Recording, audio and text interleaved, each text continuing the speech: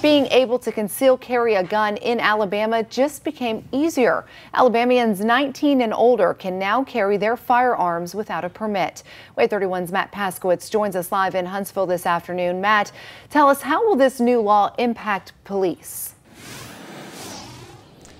Hey, Marie. Well, before the change, in order to conceal carry a weapon, you had to go to the courthouse and get a permit, which you could do right behind me at the Madison County Courthouse. But as of January 1st, that's no longer a requirement.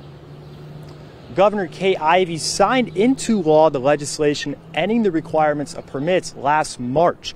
But the state says this new law will not make it easier for criminals to get their hands on guns. The Alabama Law Enforcement Agency has since set up a database for police to see if someone is or is not allowed to own a gun.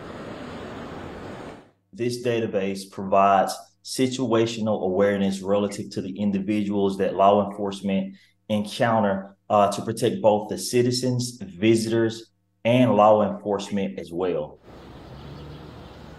And King says the database began testing last August and was fully operational already by October. And he also told me today that businesses still have the right to allow or not allow you to conceal carry a weapon inside.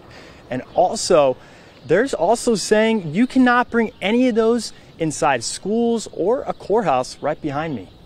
Live in Huntsville, I'm Matt Paskowitz, WAAY 31 News. Now, obviously, not every state allows gun owners to conceal carry without a permit. We'll check back in with Matt on WAAY 31 News at 5 with some recommendations from Aaliyah.